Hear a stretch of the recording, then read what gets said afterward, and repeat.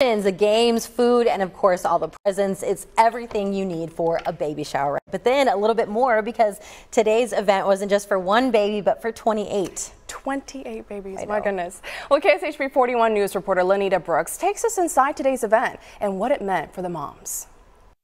These ladies that you see behind me come from all different walks of life, but they're all here for one shared experience. Becoming a new mom can be the most beautiful time in a woman's life. I love it. It can also be the most stressful. It's been tiresome, but it's an honor. And today, these ladies are being honored. We have strollers, we have bouncers, play mats, we have boppy pins. We were able to give nursing bras today. Gifts, games, and food fill the room, the usual items you would see at a baby shower. But this shower isn't just for one expecting mother. Today we're going to be helping 28 families. The meatballs, the food, for sure, the games, the whole little vibe, you know, just seeing all the mothers and the pregnant mothers, the newly mothers. Front Porch Alliance hosted a community baby shower at the Linwood YMCA, where 28 mothers received essential pre- and postpartum items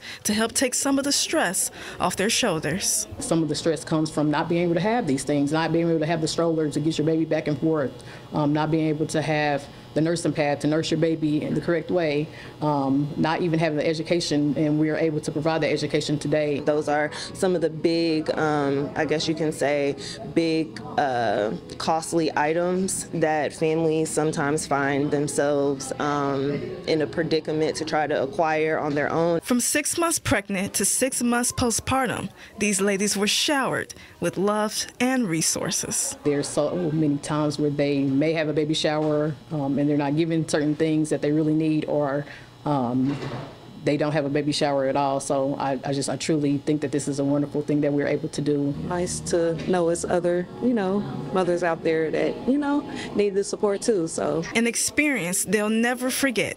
In Kansas City, Lenita Brooks, KSHB 41 News. Well, the group hopes to hold another baby shower here in the spring. If you want to learn more, just look for this story on our website, kshb.com.